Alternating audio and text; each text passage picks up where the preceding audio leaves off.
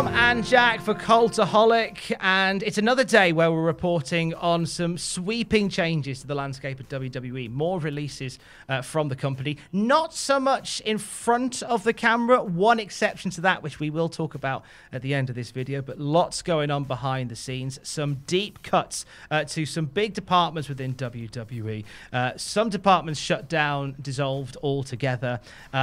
It's just, this is once again another week where we're talking about WWE binning off a lot of people, right, Jack? Yeah, it's very, very sad indeed. And I think, as you mentioned to me off camera, it's a lot of names that maybe people aren't going to be too familiar with, or certainly be less familiar with some of them. But they're still, as we'll discover in this video, still very crucial members behind the scenes in WWE. So it's going to affect them just as much as if they'd been a wrestler being let go, essentially. Maybe even more so. Exactly. Well, we'll go through the names in no particular order that have been let go from the company. Brian Pelagato, Senior Vice President of Production. He's been with them for just over 9 years, coming over from ESPN, where he was a Senior Digital Producer.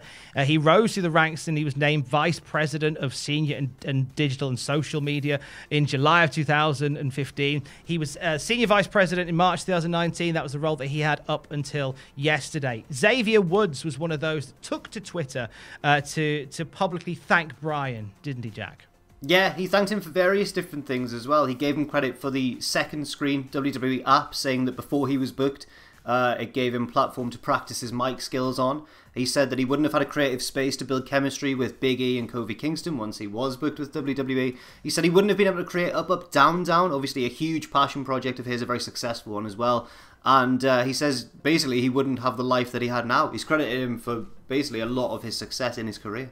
James Wortman is a content director, or was a content director for WWE for over 11 years. He joined WWE as a multimedia producer back in 2010, where the landscape looked very, very different. He was handling their multimedia content for Monday Night Raw, and which was featured on WWE.com. Promoted last year to the role that he had up until yesterday, just before the pandemic broke out, as a role that he took on. And it's, again, a role he no longer has as part of a massive restructuring. Adam Kirshner is the manager of media and metadata operations. So he's been with them over 15 years. Again, a lot has changed in his role since he joined. He was an intern very early on for WWE.com, and he ended up working his way through the ranks, being a part of WWE's associate production team for the Top 10 and the Inbox series on YouTube. He was senior producer for the company's digital media team as they grew the channel. He was part of the relaunched WWE Network, and he helped with the migration of the network to Peacock. Adam Kirshner has tweeted out a special thank you to WWE as well, hasn't he, Jack? Yes, he says, as of today, I'm no longer with WWE. I've had a tremendous career and had the honour to build the greatest team. From the first ever .com intern to a leader, I've seen and done it all, and I'm truly looking forward to giving this same 110% and then some wherever I land. It's a nice thing to tweet, but it's obviously very bittersweet as well, because he's been let go essentially after a long time. And what I'm learning as we're reading out these names is that they're not just people who could potentially be easily deemed redundant or whatever, as heartless as that sounds anyway. But these are people who've been with the company before social media was even a thing in some cases, or certainly not the thing it is today, and they've helped them step into that world. So it does seem pretty brutal in certain cases. They've really adapted what they do and learned along the way, and it's a part of it. And we'll get to some of the reasons as why in a little bit, but a few more names. Well, one other name to let you know about, which is Jay Rosenstock. He's the EVP of International. PWInsider.com reported this one. Actually, PW Insider, massive thank you to them. They've been getting behind the scenes on all of this throughout yesterday. A lot of love for our friends at PW Insider. They report that a number of major international office staffers were let go today, as well as Jay Rosenstock. The story that is coming out of this, this is all from Nick Khan. This is all Nick Khan, who is a very powerful player now within WWE, and he is personally going to be overseeing the international offices going forward in order to help them line up with WWE's US offices as well. WWE Studios heavily cut. This comes from Deadline.com, who say that WWE Studios had heavy cuts within the film, TV, and digital departments, everything being reorganized and streamlined as well. Nick Khan, once again, was the one involved in this. He was the one that informed people let go that they were going. This is heartbreaking. PW Insider reaching out to somebody within WWE Studios who described yesterday as a bloodbath for the division. So many people let go from there. They've still got a movie they haven't brought out yet. Rumble was set to come out a year ago. Then it was pushed back to January. Presumably that is still on time. We think. We'll see. I don't know. Yeah, I guess. Yeah, I don't know. One would think so. The Advanced Media Group was all but destroyed yesterday. So this is the division within WWE that's built a lot of award-winning digital content over the years. Again, a massive part of the restructuring. PW Insider have revealed what was said to those who stuck around after yesterday, what was described as a bloodbath yesterday. What was it they said, Jack?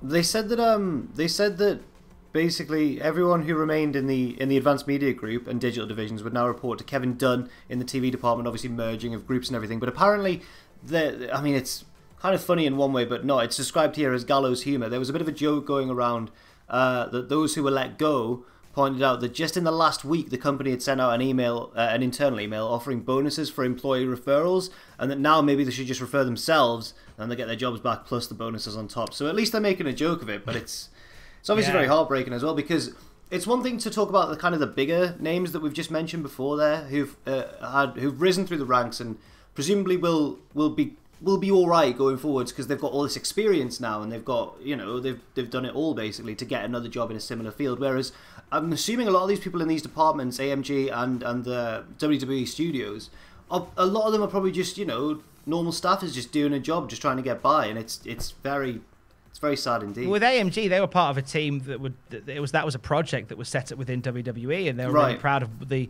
department that they built. And yesterday, it was pretty much dissolved instead. Yeah.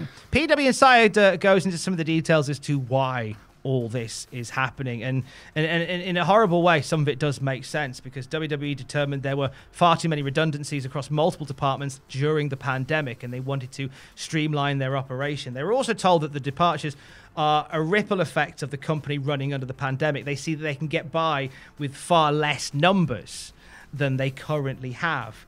And one person even told PW Insider that WWE have shown many times that they can cut to the bone if needed and still get things done. This is the latest example of that. Shell-shocked employees is what we're hearing from all of this as well. People who remain knowing they have more responsibilities to deal with on the daily. But it's interesting when some of the things that come from this, you realise how big this company was. They had two separate graphics departments until yesterday. They had a graphics department for WWE TV and a graphics department for WWE Digital. So like part of this is sort of go, well, let's just have one graphics department. Let's all play from the same hymn sheet. And so a lot of that is where all this has come from. But it doesn't make it any easier for anybody that's been really badly affected by all of this. No, not at all. And also, I think that we'll have to. I mean, time will tell whether whether they can indeed function as more of a skeleton crew, or whether this will have an effect. Because the people presumably still working there are gonna be, they're gonna have multiple times the workload now because they've got less help, I suppose.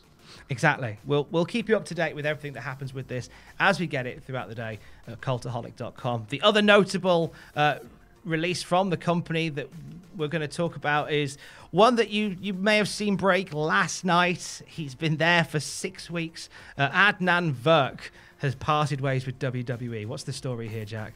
It was a mutual agreement, apparently. They both mutually agreed to part ways. WWE said in a short statement, WWE and Adnan Virk have mutually agreed to part ways. Thank you, Adnan, for your work.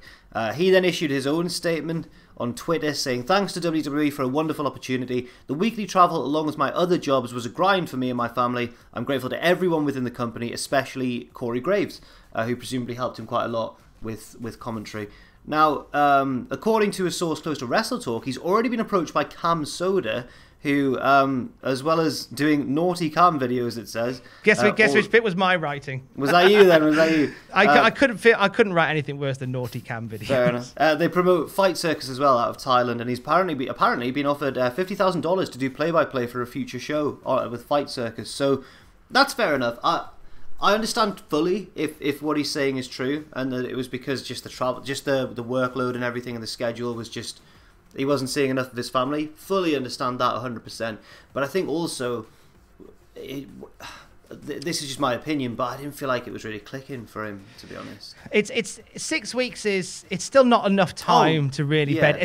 I think the one thing that we learn from these commentary jobs is that at the very least it's got to be in your bones to do it. Like and Adnan Virk, was a learning wrestling fan that was learning on the job, and I think throwing him in on Monday Night Raw was a big issue. I don't know why we had to put him on Monday Night. I know obviously because he's a name in terms of broadcasting, and it's like, well, we don't want to put him on anything less, but you're exposing him so much by throwing him straight into that and expecting him to float. It's like I mean, you take someone like in the UK, like you take someone like Gary Lineker, who is an exceptional sports analyst. Yeah, you couldn't put him on NXT UK. You couldn't put him on Raw. You couldn't. He's a great analyst. It's like you wouldn't expect him in 6 weeks to go, here is wrestling. Here is what it's all about. Oh, by the way, there's a guy in your ear who's going to tell you what to say, but to do it in your own way. So you've got all of that going. It'd be a head pickler, an absolute head pickler. Well, it's bizarre that they really threw him in the deep end like that. I don't know why the appointment was first made. I'm assuming just based on name value, as you say. Yeah, I think it's always been that thing that Vince wants to establish WWE, legitimize WWE, and having those notable sports anchors in there kind of helps them do that. And Pat McAfee on SmackDown has that sort of.